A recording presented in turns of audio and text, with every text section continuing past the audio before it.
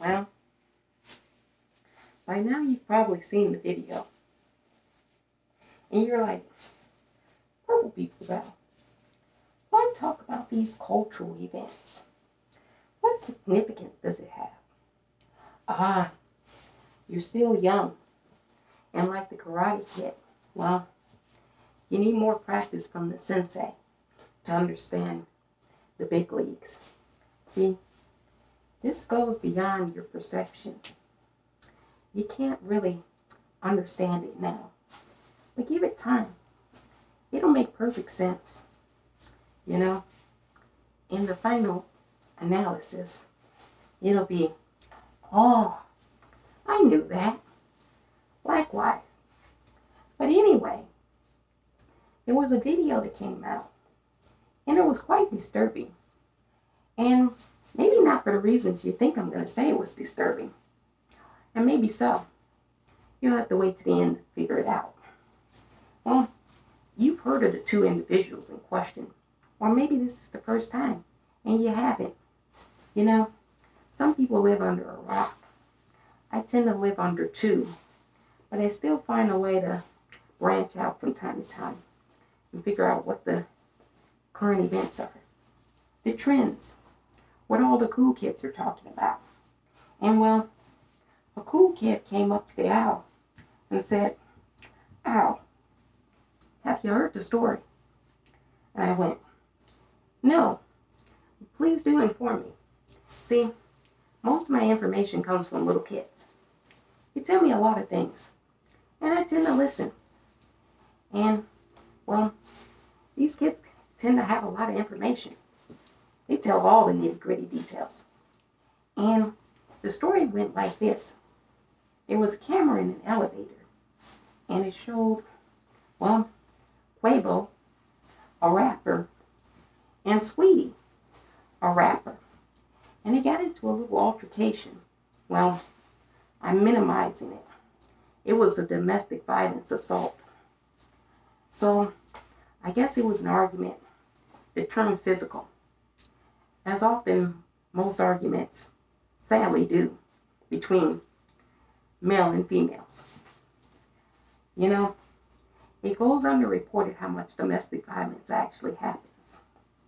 But I'm a wise old owl. I know the truth. A lot of people don't like the truth. No. It's been so long since they've heard the truth that they don't recognize it anymore. But just remember, it stands out clear from falsehood. Anyway, there's video camera. So you can believe your own eyes. You don't have to believe the owl's eyes. Quavo swung Saweetie and threw her in the elevator, physically assaulting her. Now, that's bad. And you probably were like, that's what captivated you. That's what you were stuck on. But you know, I move on quicker. I'm more insightful.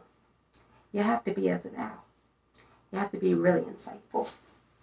And what I noticed was more problematic than the actual assault. You know what I noticed? The video kept going. And when the elevator got to its final destination, well, Quavo, he got out of the elevator with a suitcase. They had some belongings with them. And, well, Saweetie was still on the floor of the elevator. And he put the suitcase in between the door so the door wouldn't close on her. And he stood there and just looked. Did nothing. Didn't offer to help her out. No. He just stood there and waited till someone who was injured by him got back up on their feet and were able to limp away. Now, what's the problem with that story? You're going to say it's the assault, right? And you're correct.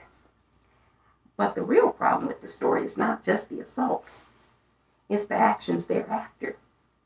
You know, if you do something bad, you should acknowledge it and be like, well, let me try to fix the bad. Because you can't replay what happens. Once it happens, there's no crying over spilled milk. But you can, well, you can figure out the aftermath and do a better job cleaning up the mess.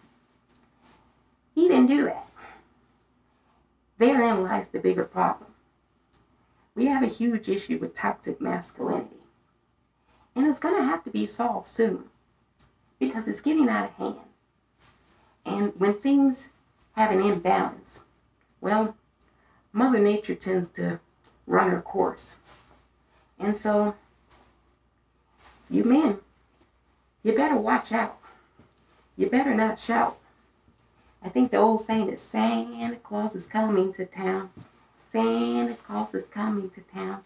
Santa Claus is coming to town. You know, they say I'm not funny. Who gives a fuck? Some people find me hilarious.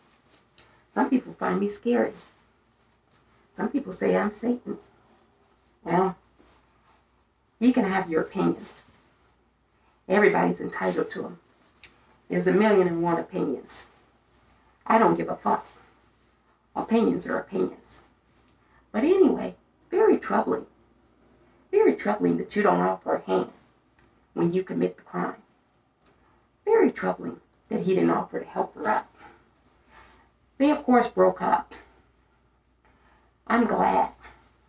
But you know, sometimes when you've been abused for a long period of time, you just take a leave of absence. And you grow accustomed to your abuse.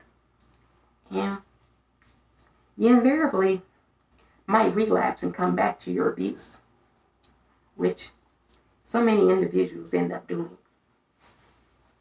You know, it's tragic what happened. But it was caught on tape. And everybody's watched it. Everybody's weighed in with their opinion. So I thought I'd weigh in with my opinion. I thought I'd give the youth some general advice. Well, if you're listening, youth, here's what I do. If you do something bad, make sure that in the aftermath, you try to clean it up. Try to make it look pristine again. You know, you're like, oh boy, I robbed a convenience store. I stole 10 Snickers. I ate 5 of them. What you do with the other 5? I gave them to my best friend. You gave 5 Snickers to your best friend? You stole 10 and you ate 5 and you gave 5 to your best friend? Good job. Now you're learning. You're going to be a successful cult leader. You're going to be like the cool kid. You're going to be like the shit when you grow up. Because you stole 10, you ate 5, and you gave 5 to your best friend. Sharing is caring. See, if you make a mess, you got to make it look pristine after the fact. Make it look like there was never any mess. You spill something in the aisle in the grocery store, don't wait till the cashier comes over. Ask for a mop and clean it up. You break some bottles out of frustration, go and pick them up. And if you need to let off steam, you can always go to a nearby park and scream. The old adage is, if a tree falls in the woods and nobody's around to hear it, does it make a sound? So, nobody's in the park after a certain hour. And if they are in the park after a certain hour and you scream, they might join in the screaming. And the birds might join in the screaming. And it becomes a scream fest. You know? That's what they used to do. Scream. It was a sign of, well, it was a sign of letting off steam. Anyway, it was very problematic what Quavo did. And I wanted to address that and make it a teachable moment. Now you learn from it. If you make a mess, clean it up. Make it look pristine. Nobody ever know that there was a mess. Because they'll be like, oh boy, that person made such a mess. But then they cleaned it up. And no mess was there. Amazing.